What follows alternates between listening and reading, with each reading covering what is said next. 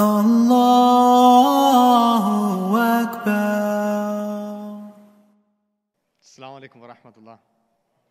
Bismillah, alhamdulillah, salatu wassalamu ala rasulillah wa ala alihi wa sahbihi wa ala amma ba'd. Rabbi shrah li sadri wa yassir li amri wa hlul uqdatan min lisani yafqahu qawli wa ja'al li waziran min ahli ameen ya rabbal alameen. So before I can start anything, I will make a couple of requests. First of all, if you guys can come forward, brothers and sisters, there are a lot of empty spaces. You don't have to fulfill this, but this is just a request. If you fulfill this request, it will make me happy, alhamdulillah. Because this is the habits of Sahaba. Whenever they would sit to listen to Rasulullah sallallahu alaihi wasallam, they would sit close to Rasulullah sallallahu alaihi wasallam. And even as a teacher, I have taught many classes to MSA and YM. So those students who sit at the backbenchers, they are naughty boys. So alhamdulillah, you all look decent. So please move up if you can. Jazakumullahu khairan. Second request before we can start is that if you can all fulfill one sunnah of Rasulullah sallallahu alaihi wasallam right now, this sunnah is agreed upon. There is no ikhtilaf, no difference of opinion on this sunnah. And all the brothers and sisters have to fulfill this sunnah right now. And that sunnah is actually the sunnah of Ismail. Can you all smile? Please. Jazakumullahu khairan. Keep smiling. Even when you leave the conference, go to work, go to your home. So your family, your co-workers should know that you have learned at least a thing from the conference, and that is having a smiling face. Okay. So I have a topic in front of me, why our homes are broken. Or to be straightforward, blunt, I will not make this talk very academic by giving tafsir or hadith or fiqh references. I will talk about the most common reason of divorces in Muslim community and their solution. Very straightforward. And before I can start, you might think, Imam Asif, wait a minute, the conference theme is faith over fear. Your topic is why our homes are broken. We were expecting you to make fun of Trump, which I won't. We were expecting you to talk about Islamophobia, fear. What is this marital problem comes from? I know that Islamophobia is a big problem right now in USA, but that will only start when we will leave our house. That is an external problem. When my wife will leave the house in hijab, when I will leave the house with the fuzziness hair, then that problem will start.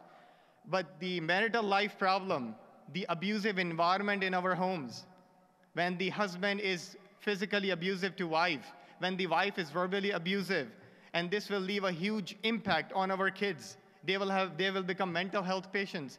This will harm our kids more than Islamophobia. I'm not undermining the importance of discussing the Islamophobia, which I hope that inshallah other speakers like Dr. Dalia Fahmi and Dr. Sister Dunya and Ustad Najid Mahmood will speak. But this is very important. We cannot ignore this. This is the internal problem. We cannot help the external problems and external communities once we have problem within our home.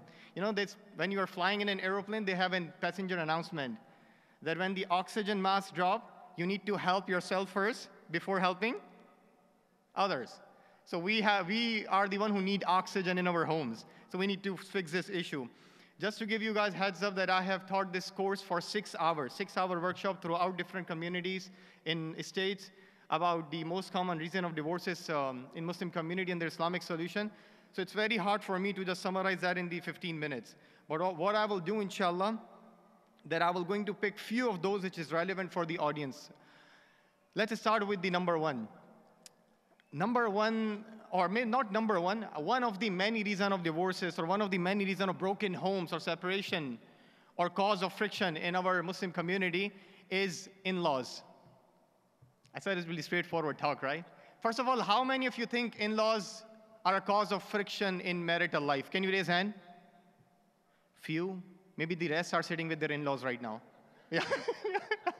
Yeah. Okay. No problem. Allah is your witness.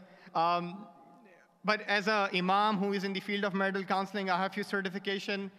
There are actually few houses which are being destroyed because they don't know how to deal with the in-laws.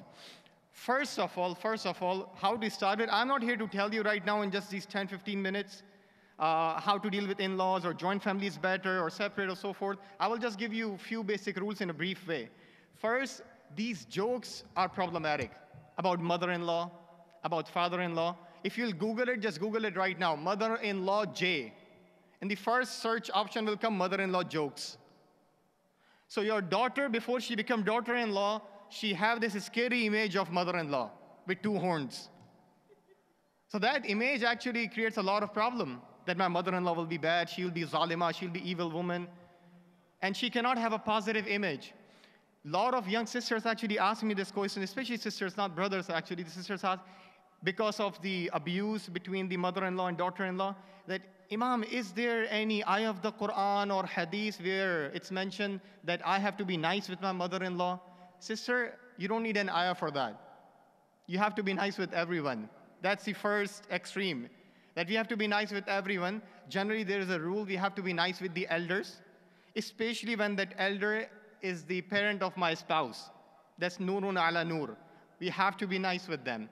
But then there's other extreme when the elders of the family abuse this. There are cases also. Or when they exploit disrespect. So there have to be balance between the respect and the exploitation should not be there. And then there are a few more issues, but I don't have time to discuss all those because, as I said, I will mention briefly some of the important reasons why our homes are broken. So that was in-laws. Obviously, for further detail, you can attend our classes, or which will be offered on ILF Facebook page, Islamic Learning Foundation. You can like that page, inshallah. We'll start from December, inshallah. Okay, second reason, and which is most relevant for our community, I would say, and that is abuse. That is abuse. Let's make this interactive. How many kinds of abuse are there? Can you say it loud? Can you say it loud?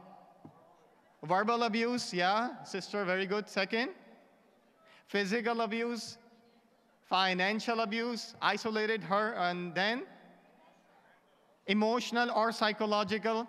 But it's one kind of abuse where we Muslims have done PhD, which you didn't mention, and that is a spiritual abuse.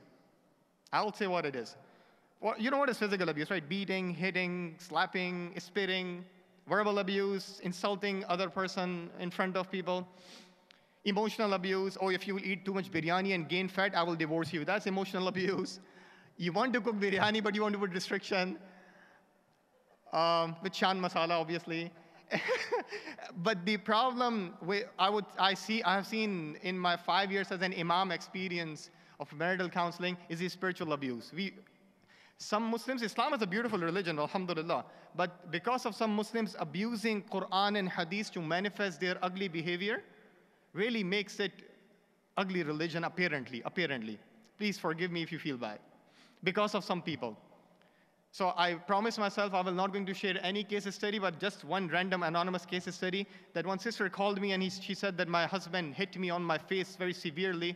So I was speaking with her, and during the conversation I asked, did you speak to your mother-in-law, alayhim as-salam? Did you speak? And she said, yeah, I spoke to her.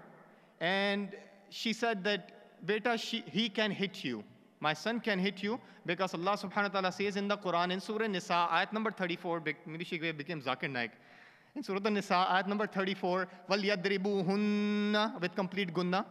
So actually, he can hit you.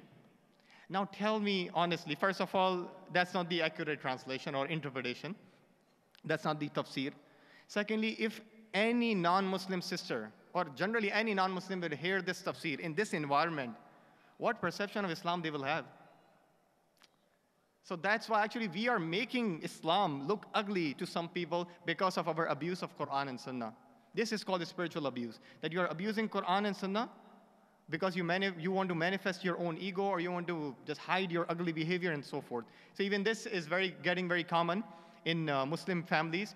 What we have to do, we have to understand that when you will going to do this, especially in front of your kids, research has shown that most of the time they will become mental health patients. They will have mental health diseases, anxiety, stress, so forth. So it's very important for us to make sure that we have a healthy environment for our kids. We were worried after the election that what we were going to talk to our kids. That's obviously a big stress, but that's, again, thinking too much externally. We have problem internally. We need to figure that out also, how to fix it, the abusive and domestic violence issues. So that's the second, one of the most common reason. First was in-laws, second is abuse. Okay, I have 5 minutes, inshallah. I will going to end with one or two. Third, and you might be surprised that I brought this up. There are so many reasons, finances, incompatibility, but I'm bringing this up, and again, you will be surprised, and that is infidelity. And you would say, Imam Asif, astaghfirullah lazim, you are speaking into ICNA convention, main hall session, and you are discussing about these things. First of all, we should never shy away from our tradition of Quran and Sunnah. When Allah can mention in Surah Yusuf complete case study, not one ayah, complete case study about this, being unfaithful to his spouse. Why we have to shy away? The problem is we don't discuss these things, and that's why it's increasing. We have to tell the Islamic perception, Islamic way of dealing with this. And Surah Yusuf, actually, if you look at the minister's wife incident, that does not even tell us what is halal or what is haram. That tells us why this incident happened, why the cases of unfaithfulness or the infidelity happen. You know, generally it happens because there's an emotional void, and then there is no emotional attachment between spouses, and you will going to seek this emotional attachment with someone else, maybe your secretary, maybe someone else, maybe your personal assistant, and then eventually those things will start. And then physical attachment will happen. See how Allah explained this in Surah Yusuf. So she was minister's wife. Minister is busy. He's traveling all the time because he's a minister, politician. And Yusuf, who was a good-looking guy, he was actually the personal secretary or personal assistant of minister's wife. And minister's wife was not a spiritually high woman because she had some spiritual issues in the text of Quran. And then those things happen. When Allah can address this in such a relevant way to our community, then why we have to shy away? If you are thinking right now, then no, Imam Sahab, this did only happen in the movies. Muslim community is, alhamdulillah, very pious, very righteous. These things doesn't happen in Muslim community. Then you can come to me after this session. I will tell you case after case after case. So many cases have come only to me. You can ask other speakers also. So this is one of those things where we cannot ignore the elephant in the room. Few other things, just I will mention it briefly. Financial issue is one of the big issues which is causing friction in our family. Then there is incompatibility. Then there is unrealistic expectation. And then there is even actually modern day psychologist says this cell phone. These are smartphones, but sometimes we are not smart enough to use these smartphone. So even they are causing friction in our families. Social media. So we need to understand this, that where the problem is coming to better handle this in a proactive way. I will end by saying this. What is solution? There are many solutions to this. But what is the solution? Solution is to be proactive. Most of you will give calls to imam or to therapist or to marriage counselor that we have this issue. Can you help us, imam? Can you help us, therapist? And they will help you. But we need to be proactive. Those of you who are single and looking to get married, those who will walk in the matrimonial area in the bazaar, I will actually ask you to attend some marriage classes. The Muslim community should have the Nikah 101 classes, I would say, all over these states. Because there's a problem. We should teach our kids before they will get married that, see, these are the problems, and you need to solve this out proactively. Because unfortunately, we Muslims, when we think of marriage, you know how we think that you are ready for marriage? In some communities or in some culture. So a guy will walk to you, an adult guy, and he will say, oh, mashallah, getting strong, ready for marriage, right? I'm not joking. There are a few people like this. They have what kind of attitude you will have towards marriage. So we have to learn what marriage is, the challenges of marriage before getting married, so that we can not eliminate but eradicate these problems. May Allah subhanahu wa ta'ala give us the ability to understand these things in a proper context. أقول قولي هذا واستغفر الله لي ولكم ولسائر المسلمين والمسلمات جزاكم الله خيرا.